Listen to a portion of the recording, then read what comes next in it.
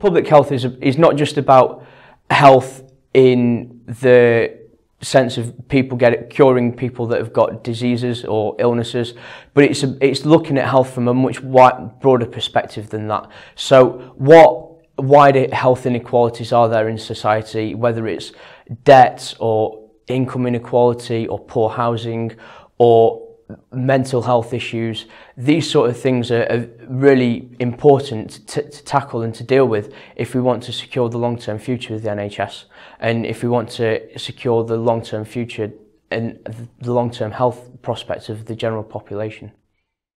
It is about every single person out there, but it's about ensuring that people understand the choices they're making and the impact they have on their health in the long term, but also making sure that when they do come into contact with healthcare services, that the services are appropriate, that the quality is of good standard, and that evidence-based healthcare is used wherever possible.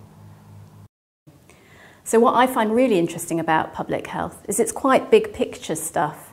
It's about the art and science of improving health and protecting people from ill health through the organised efforts of society. So that's about engaging everyone to play their part and using data and epidemiology and the evidence of what we know works to try and change things for the better.